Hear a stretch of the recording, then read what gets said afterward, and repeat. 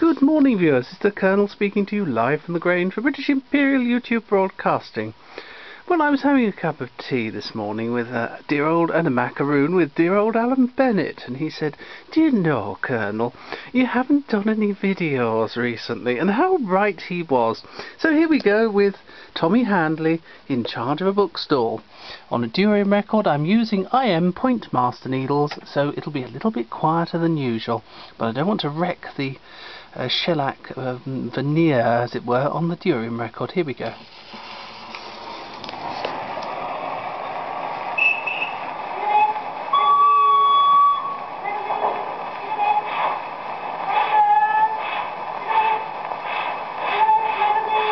Cleethorpes Chronicle, please. Certainly, sir. Here you are. Why, if it isn't old Tommy Handley. Well, well, as the man said when he came out of hospital. Hello, Bill. Well, fancy seeing you here, you big stiff. Do you own this bookstall? Still as funny as ever, Tommy. Go on, you flatter me. Listen, Tommy, do me a favor. Look after the stall for a while. I just want to, Telephone? Yes, that's it. All right, Bill. You leave it to me. I'll show you how to run a bookstall, but don't be too long. Have you the red magazine? All our magazines are red, sir. Red from cover to cover. I mean the red, R-E-D magazine. And I don't want any impertinence. We don't keep impertinence here, sir. You'll get that at the ticket office. Ah! Will you give me the red magazine? I'm sorry, sir. No red mag. I can give you a couple of Pinkerton's or Pansy's paper. Pansy's paper? Pa! And pa to you. Run away and watch the puff-puffs. Young man, can you give me something to last me to Crewe? Certainly, madam. Here's a packet of chewing gum. That'll last you to Manchester if you don't swallow it. It's our own special chewing gum, madam. Sticks to the top teeth, but not to the bottom. I mean something to file away the time. Something light and gladsome. Oh, light and gladsome. Oh, I see. Well, what about a balloon? Here you are. 2 steps and a round one for tuppence. Of course, if you want something to read, let me see now. There's the Licensed Victualler's Gazette, the Anti-Vivisectionist, the Fishmonger's Almanac, and oh, just the thing, lady. Here's a copy of Ballyhoo. That is what? No, who? Who? Me. You?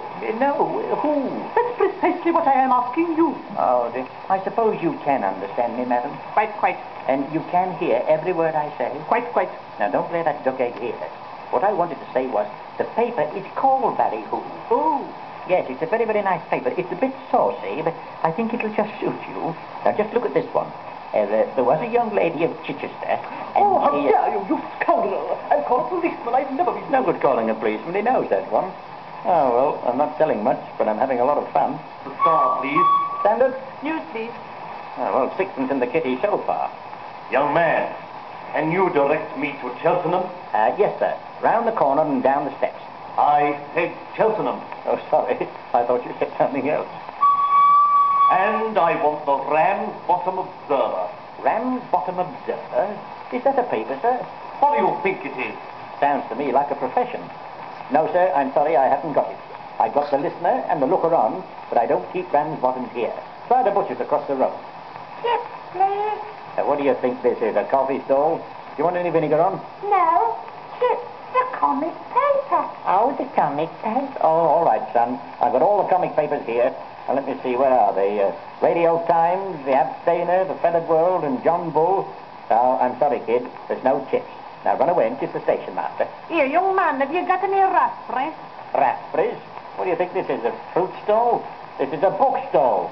We don't sell raspberries. Oh, wait a minute, missus. Here's a trumpet. Throw yourself out a couple on that. Have you the Bath Examiner? A bath examiner? What are you, a plumber? Oh, mind your own business. You'd better mind yours. Examining baths at your age, you old rascal. Peeping through keyholes. I know you. The bath examiner. Go away or I'll throw a Bradshaw at you. Oh, please, have you the time? No, miss, not at present. But I'll meet you in half an hour. Who does she think I am, Big Ben? No, I really want a book to read. Something full of passion. I'm going to Brighton. Can't you wait until you get there? Well, just a minute, lady. Now, let me see. Passion. Ah, here we are. The ABC timetable. How to cure distemper. What a young girl should know. She was only a dustman's daughter, but she wasn't to be sniffed at. 3 weeks. A couple of fortnights. Hello, she's gone. The passion's worn off. Young fellow, I want the state, Passion, Britannia, Graphics, Financial Times, Dipbit, Everybody swiftly. Hurry up. Can't wait. Send them along to the Pullman. Platform 10, Golden Arrow. Only 2 minutes. Hurry up. Oh, the sketch, the traffic and the graphic and the prudential. Hurry up. Financial platform, 10 golden arrows, everybody's tit fixed. Oh, I'm going balmy. I say, Porter, you with the wheelbarrow and the 2 left legs. Take this blinking bookstall along to the Pullman on platform 10 and tell the Golden Ram's bottoms to... Oh, so long, folks.